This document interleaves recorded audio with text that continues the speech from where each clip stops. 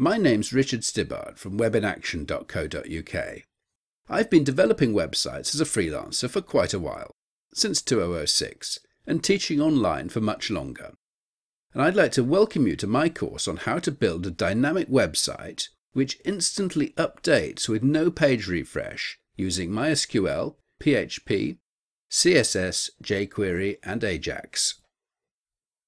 You'll be familiar with the way websites are becoming increasingly like desktop applications, reacting instantly to your choices without making you wait for the page to refresh or go to a new page to see the results.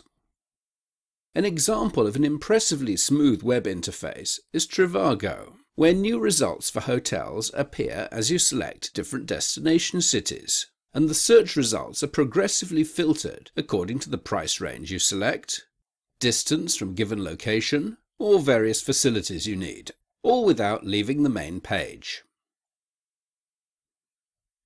I'll base my project loosely on YouTube's Add to Favorites feature, where you click on Add to and then Favorites, and the movie title is added instantly to your favorites list on the left. My YouTube mock-up website looks like this. On the right, we have a list of movies in the database, waiting to attract the user's attention.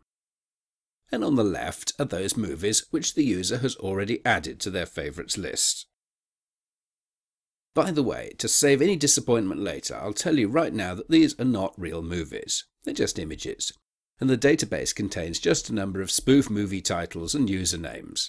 This is dummy data, but it's enough to set up a website of this sort, and real data can be substituted later.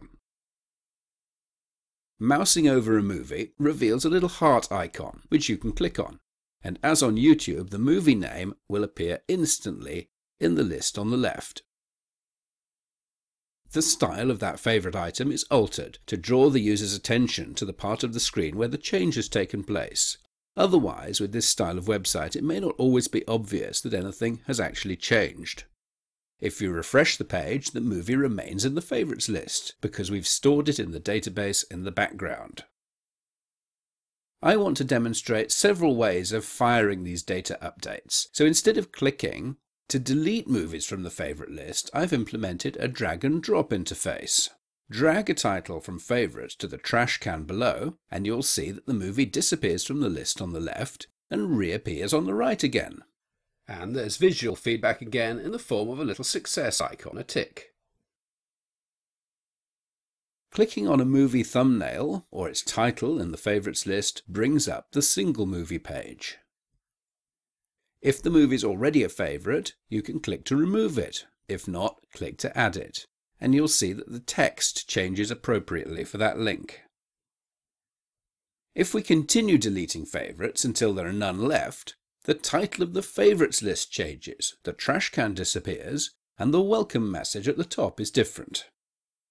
Do the reverse and add all the titles to the favourite list, and another welcome message appears. We'll also build an admin facility to add, delete or alter the names of movies and moviegoers in the database. Again, this is designed to mimic a desktop application with the records instantly updated as you enter or alter them. We can alter existing records simply by typing in their input boxes with no need to click any buttons. A loader icon shows updating in progress, a success tick shows it's completed, so again providing visual feedback. In the user's admin area, you can see the new results displayed instantly in the list on the right, as well as in the admin table. Would you like to know how all this was done? Would you like to know how to tie together the various different technologies involved to make a working project an instantly updating database interface?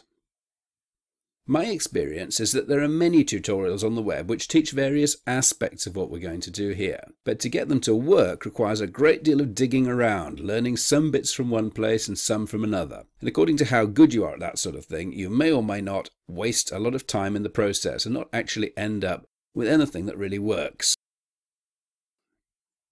I've drawn everything you need into a coherent and structured course. I will teach you to code this project from scratch if you're a beginner, taking you right from basic HTML5 page structure through the various stages of styling, using jQuery to manipulate what appears on the screen, using MySQL to add, modify, or delete the data in the database, PHP to automate those database tasks and make the dynamic data accessible through a browser, and finally Ajax to perform the database jobs silently in the background. Throughout the course, I provide chapters teaching the programming language in question in general terms, before homing in on what's needed to complete this particular application. My aim in my coding style is to be accommodating to you as a learner, so that you understand every line you write, because there is no point in blindly typing in code if you have no idea of how it works or what you're doing. I will explain all these stages step by step, so that you truly understand what's going on and will be able to build on and adapt the foundations laid here in this course to build your own web applications. If you're a more advanced learner, then most likely you're like me, in not having much patience sitting through explanations of things you already know. So I've organised the course in such a way that you can join at any point and get straight to the parts you need, skipping the things you already know. Completed working files are provided for every stage, matching the lessons exactly. So that if you don't need your hand holding through a particular part, you can download the relevant files and concentrate on the exact topics you need, wasting no time. Dynamic, instantly refreshing websites powered by jQuery and Ajax are a key aspect of modern web design which every developer and designer needs to understand. I do hope you'll enjoy the course and find it very useful for your professional development or your personal interest.